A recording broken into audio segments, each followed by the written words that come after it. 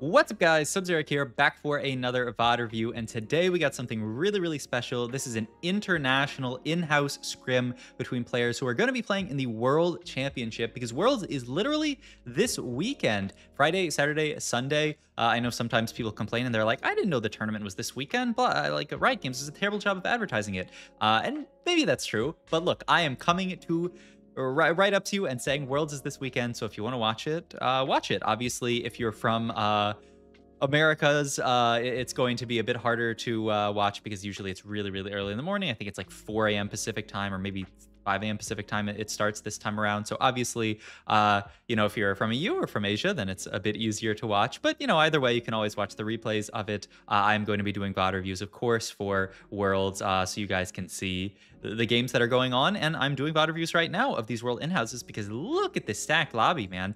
Dish Soap, 62nd. Dish Soap, one of the best players in the Americas. 62nd, one of the best players in China. Jedusor, one of the best players in EU. And then, some other, Ningli, a very high rated Chinese player as well. Black Sheep, strong Americas player. The only players that I'm not familiar with are Maris and Panda. But I mean, if the rest of the lobby's quality is any indication, they're fantastic players as well, I'm sure. And I mean, they are, I would assume, at Worlds. So very strong players as well. Look at this start for YBY1, by the way. The slam of the Shojin before he even sees his augment here, saying that he wants to play Cinder Reroll that bad. And maybe, okay, looking at potentially risky moves. Oh, I didn't translate this, but I did Yandex translate all of these, and I got Dark and Top for this. I'm not really sure what that could be. I guess it's one of those ones where it's like your third augment. It's like, but I don't know what dark would be in this context, so I guess we'll find out. But it's probably like prismatic finish or gold finish or something like that.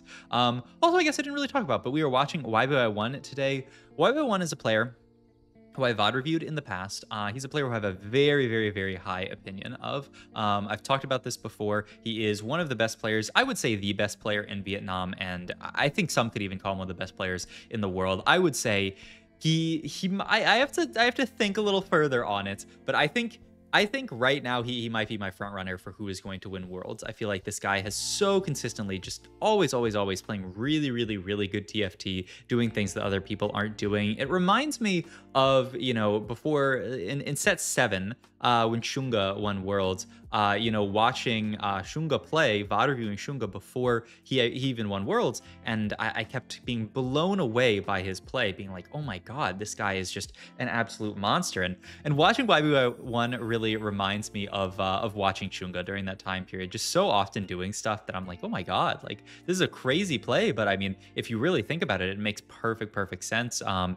going to start off here. We had this Eldritch board along with the Syndra, but now that we have the Elise 2, we really want to play towards Shapeshifter, so we're gonna get the Shyvana in here. Makes perfect sense. Of course, it's YBY1, so of course it's gonna make sense. But yeah, it's always just a treat to watch him. I mean, even the Shojin slam that early onto the Syndra to get some mana to try to get another cast, it really looks like, in YBY1's opinion, that this comp is really solid. The fact that he insta-slammed that Shojin, he's a very high opinion. And I mean, look, he took risky moves here. This is gonna guarantee carousel priority. If he wants to, ooh, that's the only sad part, is if he wanted to go for a Nashor's, you would think he would be able to grab it, but it actually gets sniped. The bow gets sniped, so now he has to take this rod here. Could make a Morello slam if he wanted to, just it's, attack speed, it's an okay item onto Syndra, or he could wait on the slam, but yeah, looks like he is going to just make that Morello slam, with the idea that he wants to get an item down. And it's really looking like we're going to play Eldritch Reroll from this spot, but obviously, we will see as the game goes on. Another player in this lobby looking towards Eldritch as well, holding on to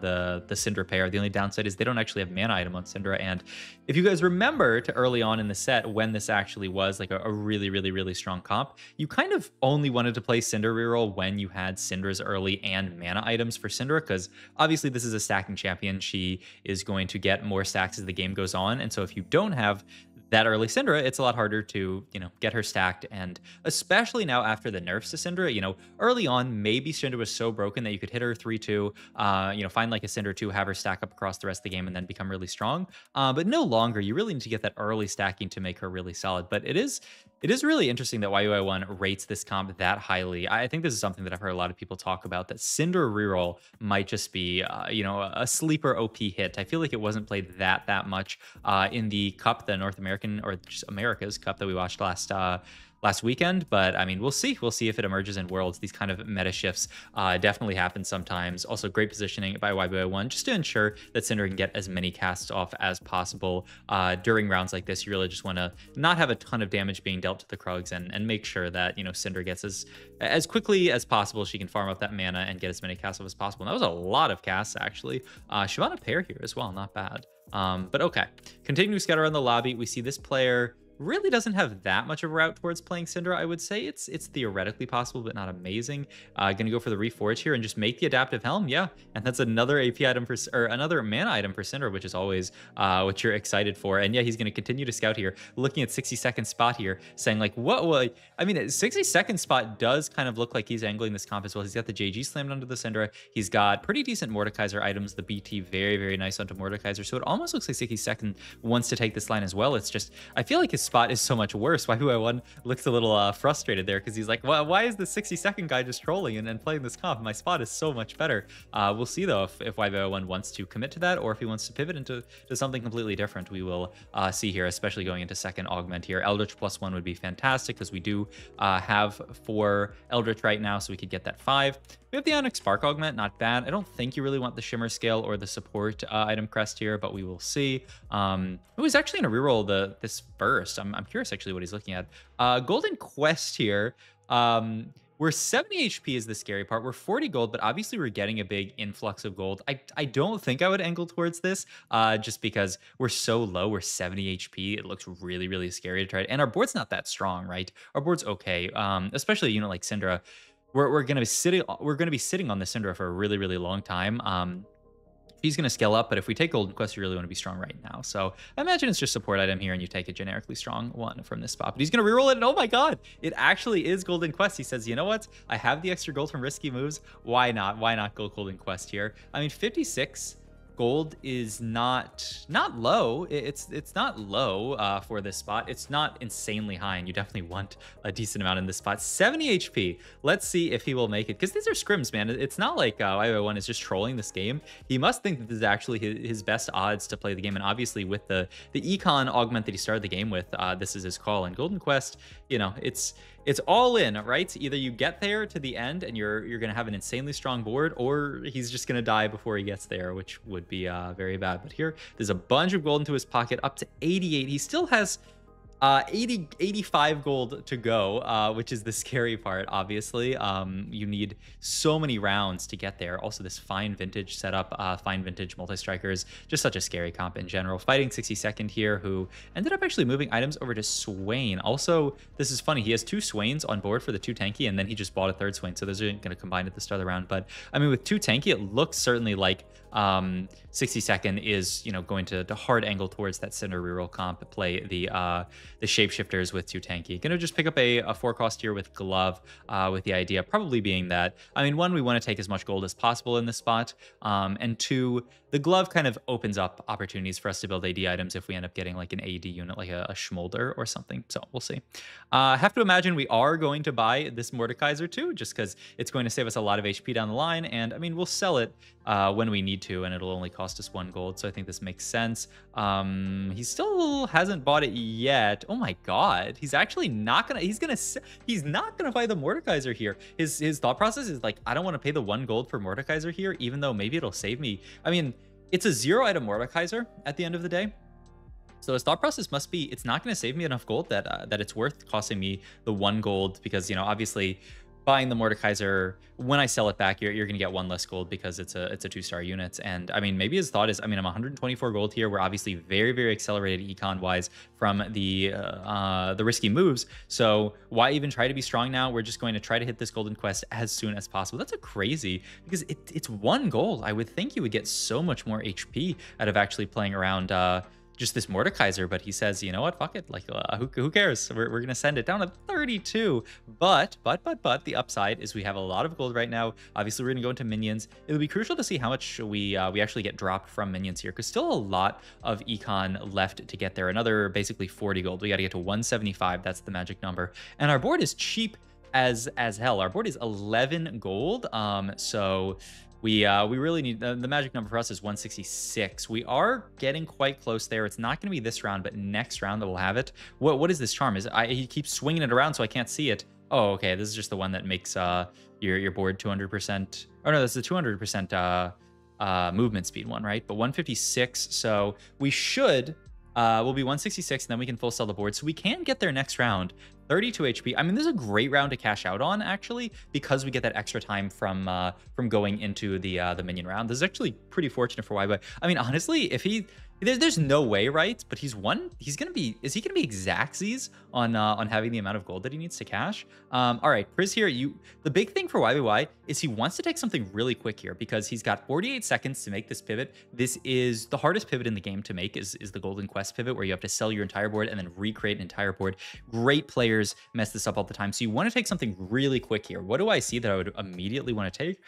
I don't really know. Jeweled Lotus is fine and can be generically strong. I'd really love some kind of generically strong combat augment here. Lucky Gloves with one glove open seems... I mean, you probably just take Giant and Mighty because it's generically strong. That's exactly what you want. Generically strong augment here. He's going to pick that up. He's going to sell the board. Okay, he's not actually at exactsies. He's got actually a little bit of room to breathe here. There's the Briar too. And let's look at the roll down here. Picks up a Nora, actually. A Nasus as well. Going to fit the Karma in on this board. Gwen too. Whoa, this is a really interesting board that we're actually putting together here. The Nora seems solid. He's not looking towards playing like any kind of ooh, this is nice. This is nice. Gonna reforge here. Gets another Sterex, though he really would like a healing item at this point. But wow, this is a wild board to put together. A Karma board. Mainly the idea being, I think, that he really needs someone to hold on to these AP items, especially this Morello's.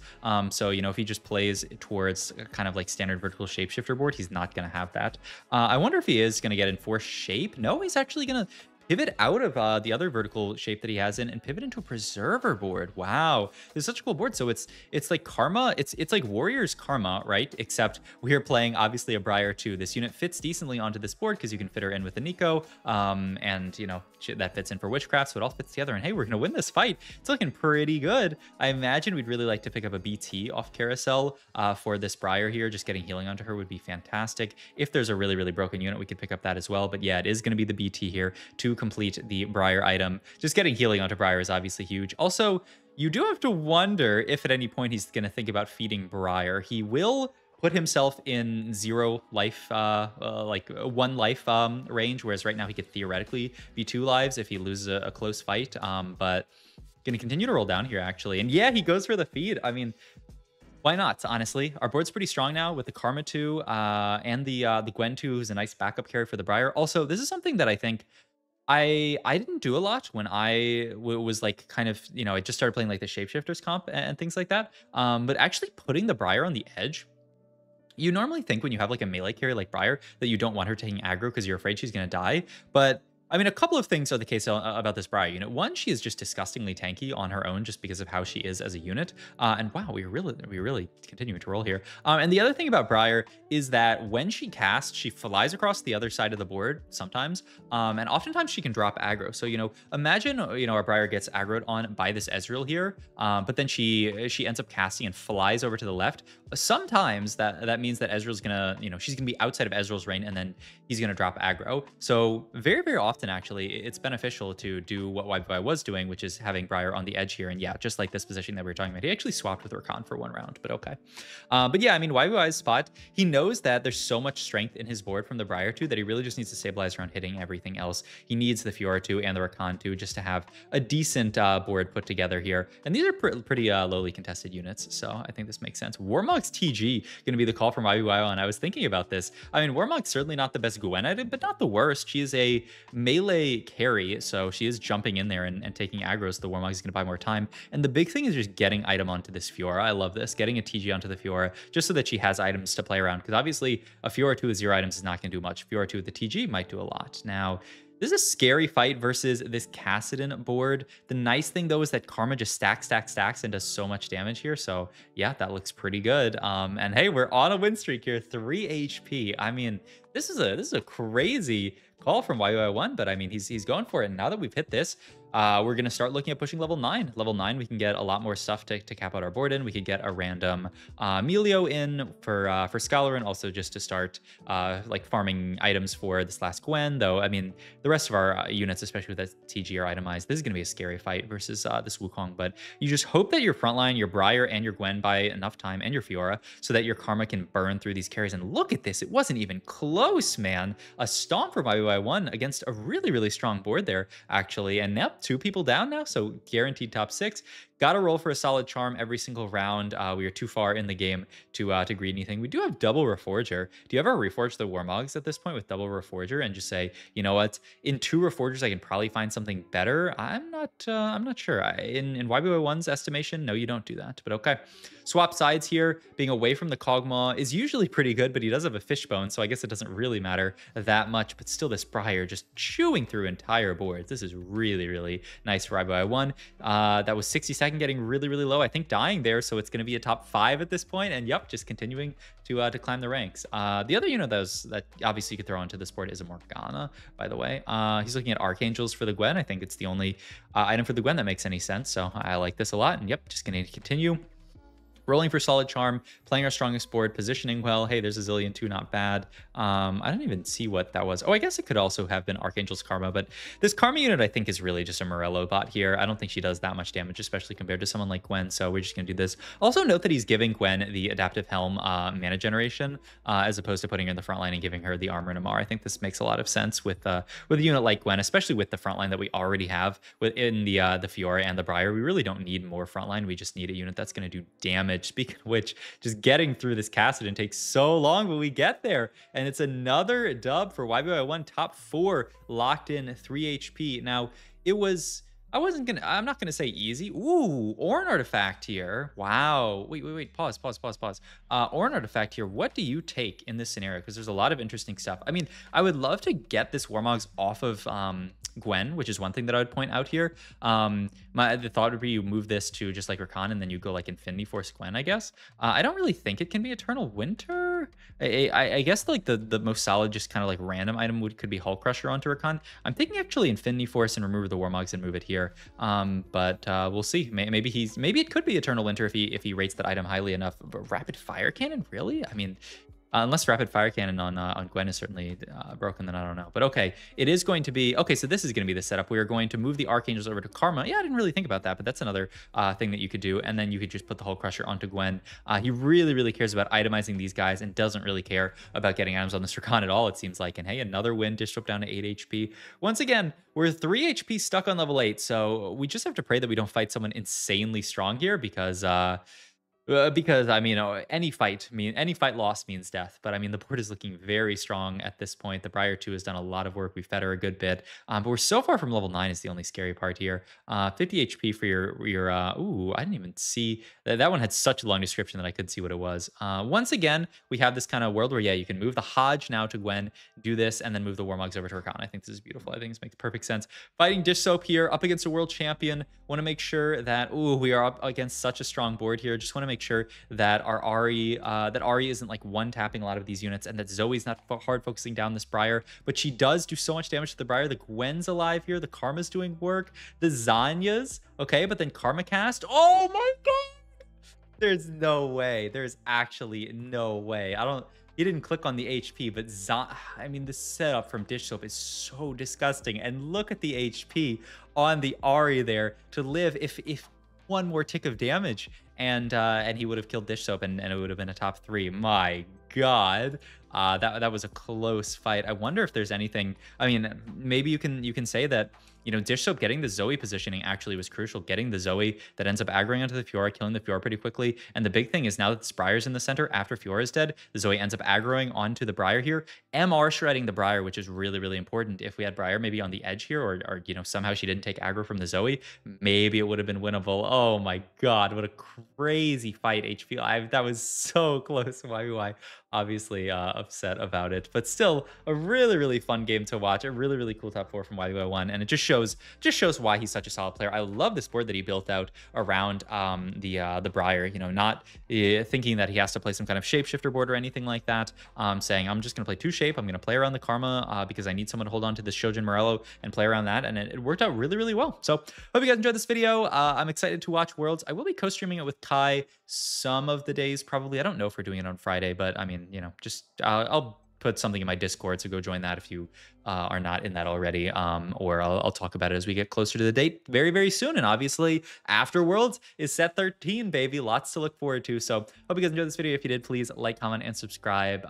You know, I really appreciate everybody always watching the videos. It was cool seeing in my long yap video how many people made it to the end of the video and posted baloney in the comments. You know, I really like TFT, the community that we've built, and just the fact that this is a place where we can just, you know, have fun, play a game that we all enjoy, and, you know, spend some time sometimes away from the real world, having fun and playing TFT and making community and making the world seem like a nice place. So I will see you guys later. Thank you guys always for watching. Yeah, bye.